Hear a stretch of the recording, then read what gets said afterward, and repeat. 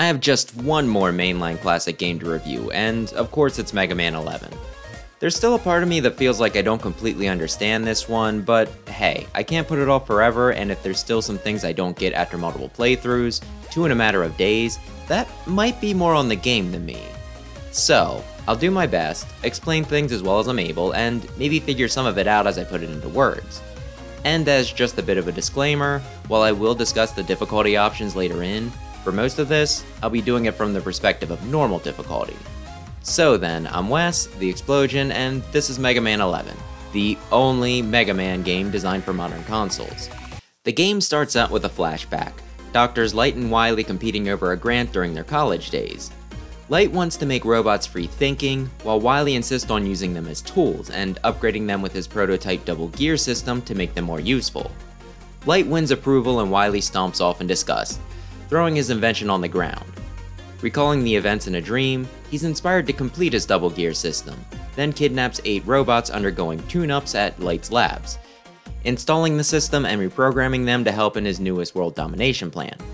Light worries that Mega Man won't be strong enough to take on the upgraded Robot Masters, but after a bit of insistence, installs Wily's discarded prototype in him so that he can stand a chance.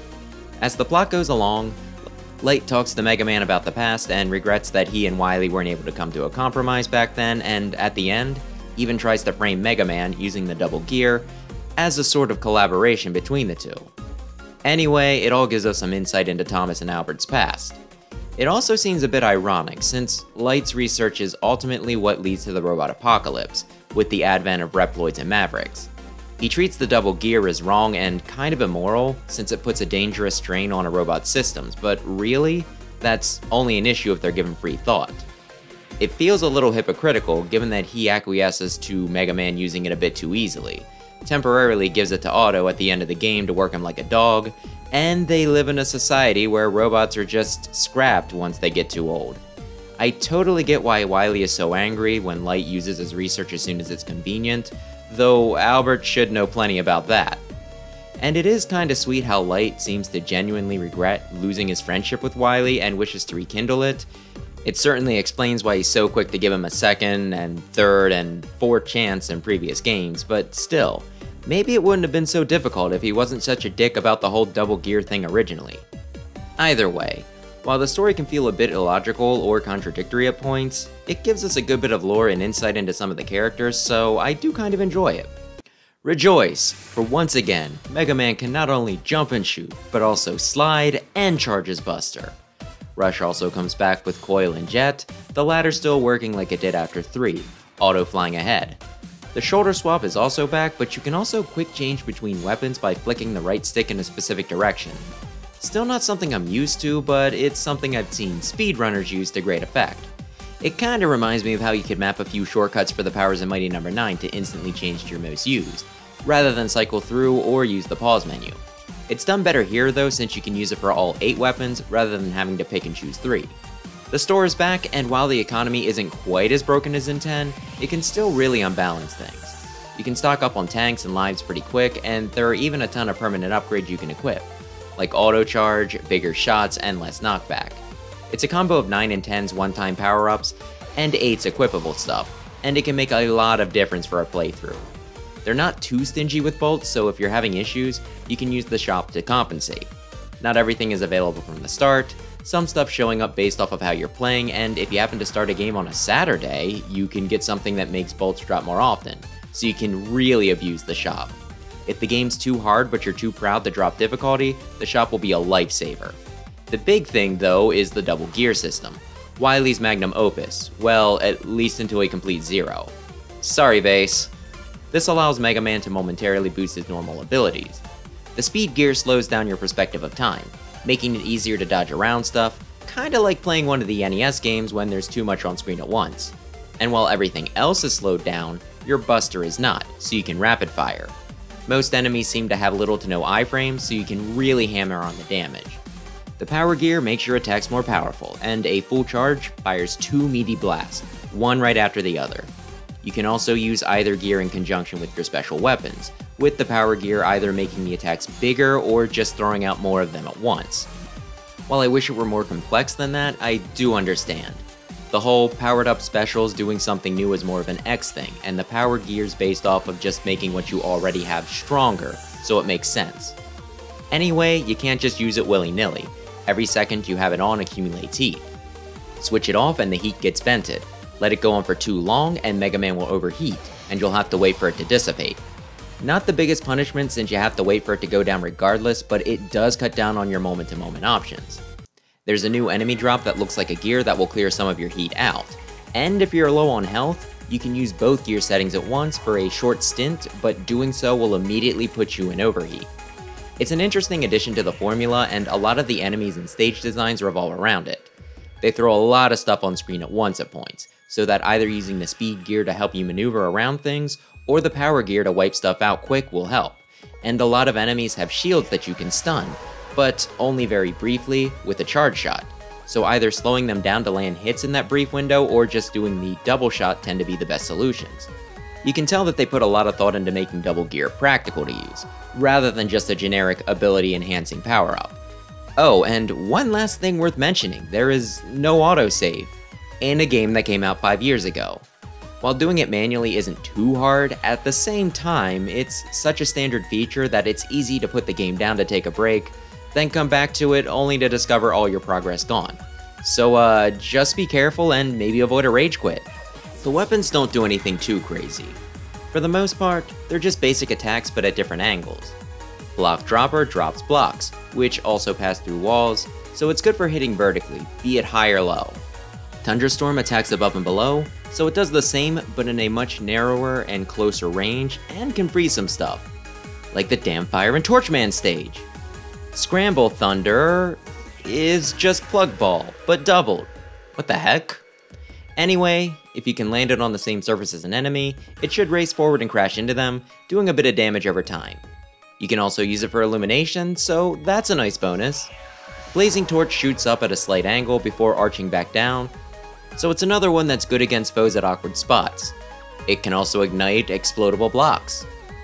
Bounce Ball is just Rebound Striker but with more balls at once, with more erratic ricochets. It's even good against the electric balls that sometimes hangs out of your typical reach. Chain Blast fires out a bomb that attaches to an enemy and blows up after a while, though you can detonate them early with an input. You can link multiple ones at once for bigger boons. Pile Driver shoots you forward, dealing damage if you collide with an enemy, so you can use it to clear some tricky jumps as well. Acid Barrier is the shield weapon this time, but with a few twists. It blocks projectiles, though not direct enemy collisions. Rather than having a limit to how much damage it can take, it instead fades over time, and you can kinda see it shrinking as a way of warning. It can also fire off shots of acid while it's active for offense, with only the shield activation taking weapon energy. So yeah, nothing too special, but all of them are different enough in where they hit that they're worth playing around with and figuring out the best place to use them. And while it doesn't seem like their ammo consumption is as good as in some past rosters, between all the refills, the shop letting you stock up on W tanks, which refill all your specials, and the power gear letting you waste most bosses with their weakness, you don't need to be too stingy, just not stupid. The stages are all over the place in quality, but let's start with the basics. First, each stage is a bit longer than the standard classic stage. Well, that or my mind's playing tricks on me, since I never measured them. Still, there's only 12 of them, 8 for the Robot Masters, and 4 Wily stages, one of which is pretty much just the boss rush, and another is just a ride on a platform followed by Wily, so the longer individual stages kinda makes up for the small total number. Second, each standard stage has a sub-boss, a few making you fight theirs twice under different circumstances. While a lot of them can be kind of annoying, it's still nice that every Robot Master gets one. It always felt a little lopsided when some did, some didn't, and some got a slew. Remember when Ringman got half of 4's sub-boss budget? For individual stages, some are pretty fun, like Tundra Man's where you use the wind at your back to make big jumps, and Fuse Man's where you have to carefully move in between lasers, ducking behind barriers for protection at points. Some are harrowing, such as Blast Man's where you have to outrun explosions, Gear Fortress 1, where you need to be constantly hopping from one gear to another, and Gear Fortress 2, where you need to stay ahead of a skull-faced mech. Some are annoying, like Bounce Man's stage, which is like Spring Man's, but with round bounce physics this time so that your trajectories are harder to control, as well as slappy blocks that sometimes block your way, other times being needed for jumps that don't always work right. Block Man's, with a lot of falling blocks and a good number of conveyor belts, or Impact Man's, where you're stuck on small platforms while attacks constantly fly your way with little room to dodge. Impact Man's the biggest turd of a robot master, by the way, being 3 robots in one, so he's ganging up on you by default, and attacking you often in his stage when you can't fight back. We'll discuss him as a boss later, but I just hate him as a character due to his stage. Then there's a few that seem to take things too far. Acid Man's being painted in spikes, while Torch Man has a lot of sections that has a rubber banding wall of flame that you need to stay ahead of. While you can freeze it, that requires having the Tundra Storm at the ready rather than the Buster for the smaller enemies that are in your path, and a death can see you repeating not just the chase sequence that you died on, but a previous one as well. And for a more general complaint, there's several areas where you can't see as much of the screen as you need to, there being spikes either above or below the screen that you need to take leaps of faith into, which I consider more cheap than challenging. Of course, all of this is subjective. I could see people dividing things up just like I did, but putting the stages into different categories, like swapping fuse and bounce, or describing what I'd call unfair in Torch Man's stage like I did in Blast Man's. Exciting. My overall point is, the stages can be fun, they can be frustrating. Overall, I think I have more fun than not, but at the same time, I think there are some balance issues and some stuff that I would definitely change, if not just straight out erase. The boss battles in this can feel pretty different, since you have 4 options for fighting them. The first is to go in Buster only, if you're doing a challenge run or just want to be a big swingin' sausage about it. The next is to use their weakness, which can take them out decently fast.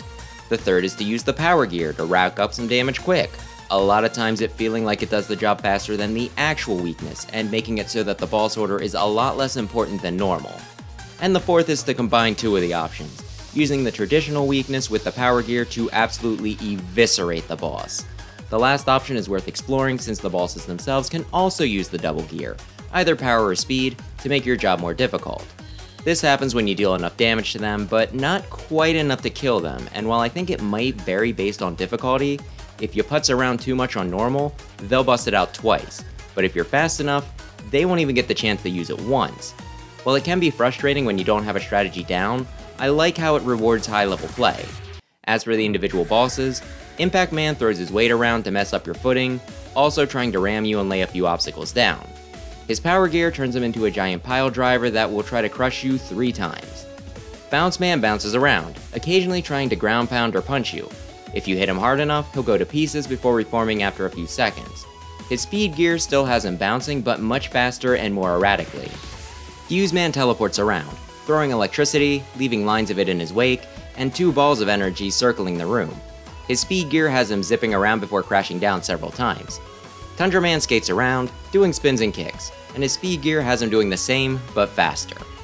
Torch Man thinks this is Street Fighter and punches out fireballs, gets in close for kicks, and leaps up for dive kicks. His power gear has him throwing out what looks like Hell's Rolling 3 times before crashing down in a pillar of flames. Blast Man hops around, throwing bombs that you need to weave between. Some explode on contact, others home in when you get close and blow up after several seconds. His power gear does the same, but bigger. Blockman runs around, sometimes hops, and drops blocks on you. When you get him down to his last bit of health, he picks a corner and throws blocks horizontally in a hissy fit. His power gear is probably the most troubling, him creating a block golem that can only be hit in the red circle on his chest, can punch, slap, and throw blocks, and has its own health bar that needs to be depleted before you can start attacking Blockman again. Finally, Acid Man puts up a barrier that you need to destroy before jumping around and shooting goo at you.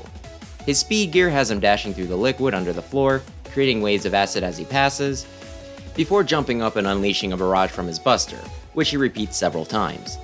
Not a bad set of fights.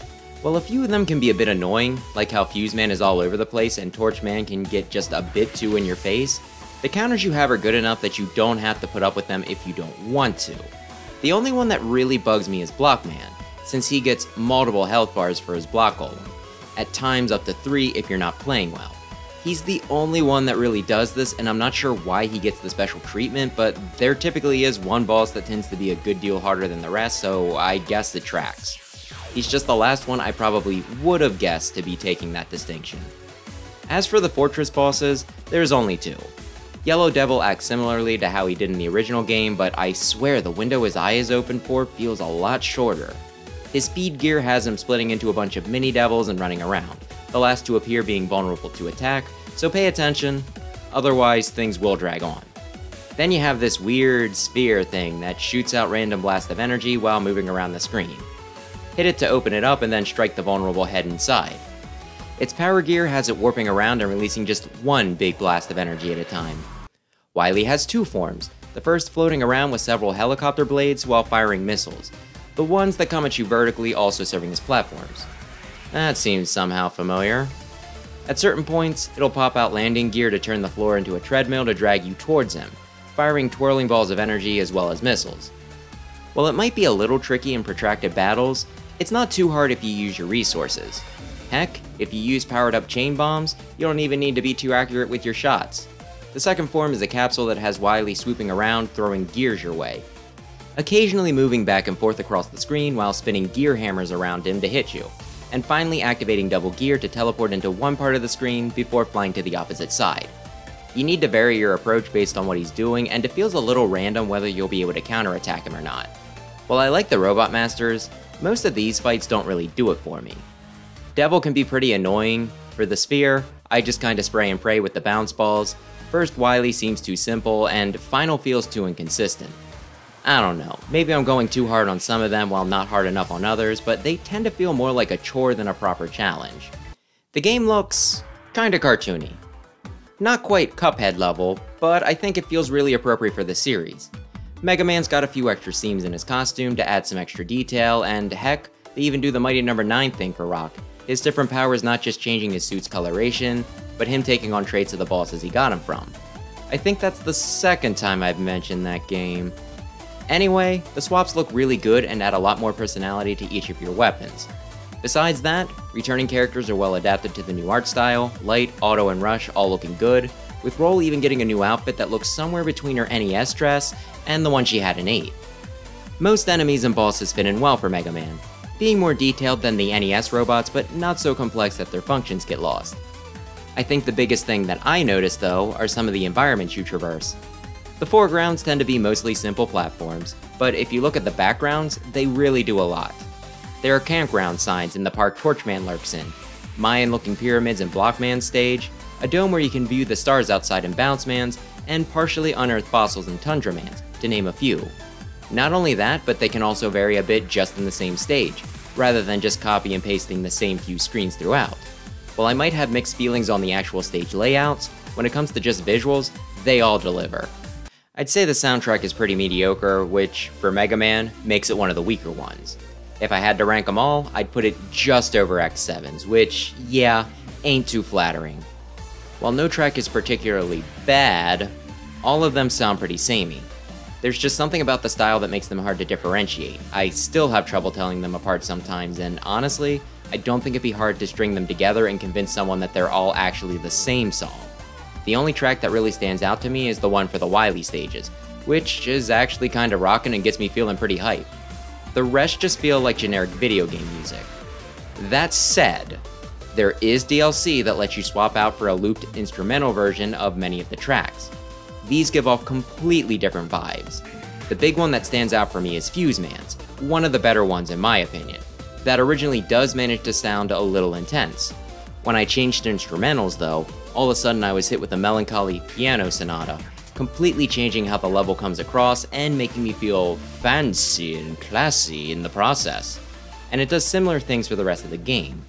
A big part of it is just the range of instruments they use, making each track feel distinct and memorable, and getting across a variety of emotions in the process. Some pep you up, some feel a bit creepy, some are relaxing, and, like I said, some feel a little sad. It's night and day between the two versions, and if you get the chance, I highly recommend playing with the instrumental one on. Wish I could have used it during streamer here, but I just get the sinking feeling that I'd be asking for a copyright strike. The game also has voice acting, which is nice, and I think everyone does a good job, matching the more cartoony vibe. But the main characters aren't quite what I expect. Mega Man's voice is a bit deeper, and Dr. Wily doesn't have a German accent, so I guess I was looking for a cross between 8 and the Ruby Spears. But just because it doesn't match my biases doesn't make the dub bad, and I think the individual Robot Masters work pretty well. You can break the difficulty down into 3 aspects. The first is simply the different difficulty settings: newcomer, casual, normal, and superhero. The lower difficulties offer more checkpoints, lives, less damage taken, and better power-ups lying around the stage. Nothing too wild, but I appreciate that they do more than just throw in some simple damage modifiers. Then there's the new mechanics that you have to get used to. While you can get through the entire game without activating the double gear once, the game really wants you to. And getting when to use it, how much it can take before overheating, and how long the cooldown lasts is pretty key to you having a good time. Lastly is just the game itself. I swear, this game has you taking some of the most knockback in any classic title, though you can eliminate a good bit of it with the shop upgrade. That does bring out how the game's economy can wind up breaking a good deal of the challenge. There's also this dumb thing where better power-ups in some of the stages can only be grabbed once. While I kinda get why they don't want you grinding a stage for E-tanks, though I think it should be allowed, it's kind of annoying when extra lives don't respawn between game overs. Clearly, I don't have it anymore. You can put it back. Combine that with the stage stuff we talked about earlier, the longer lengths, abundance of sub-bosses, and some sections being especially aggravating or punishing, and there are a lot of times that the game can feel like it crosses the line from challenging but fair to just plain bullcrap. Maybe it's a combination of 11 being different enough that not all my skills transfer from the other classic entries, combined with this being the one I played the least, but I would still say that this is one of the harder titles. When the game first came out, I had a lot of trouble and just attributed it to me being out of practice. When I came back to it a year ago, after I played through the other classic games, I had such a rough time that I swore that the people who made it didn't understand Mega Man, and it was shoddily put together. I then dropped down to casual, did a practice run where I learned to make use of the double gear, and had a much better time when I raised it back up to normal. And this week, I was pretty miserable when I played it in 2 parts, Sunday and Monday, then had my best run ever when I streamed it on Tuesday. I guess what I'm saying is that practice, especially when it comes to the double gear in the stages, is important. More so than pretty much any classic game outside of 9. Luckily, you have enough options that you can get some in with whatever restrictions or allowances you want, which is a godsend. I'd recommend casual for veteran players who just never touched this entry yet, and for newcomers, while I've never played the difficulty level of the same name, I'd still probably recommend picking up one of the Legacy collections and getting the basics down first before trying to learn how to deal with all the extra crap this one throws at you. While I once said that Mega Man 8 felt like a spin-off rather than a mainline, 11 almost feels like a well-made fan game.